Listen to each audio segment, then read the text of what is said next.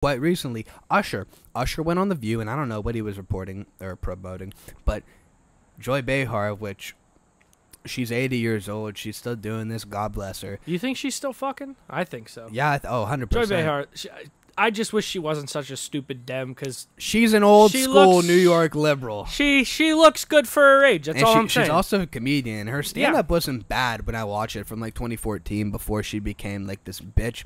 But anyway, now she's on the same playing field as Whoopi Goldberg. So I know. But anyway, we're gonna play this for you guys. And once again, I think it was telling. Just like Mahomes, I think it was very telling of Usher. It was good for him not wanting to publicly support anybody. Because the two candidates, let's be honest, I mean, we like one, but they're not the best. No. So here it is. If it plays.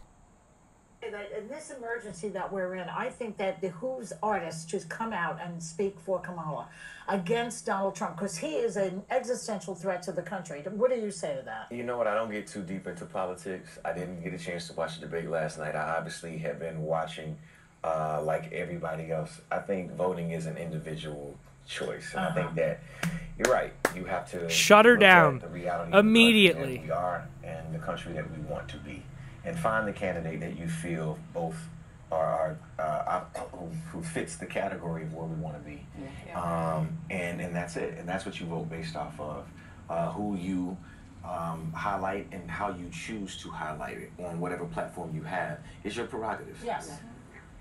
Yeah. Respect to her. Look at her. Look at how pissed she is. Fuck you, Whoopi Goldberg. Look at how professional that he handled himself there. That was fucking amazing. And the fact that Joy Behar tried to bait him by kind of going off on Trump a little bit. That was so shitty. That was, and it didn't sit right with me. It was disgusting. But anyways, we have Luke one more topic. Pipala. One more topic to talk about today, and then we'll cap the show.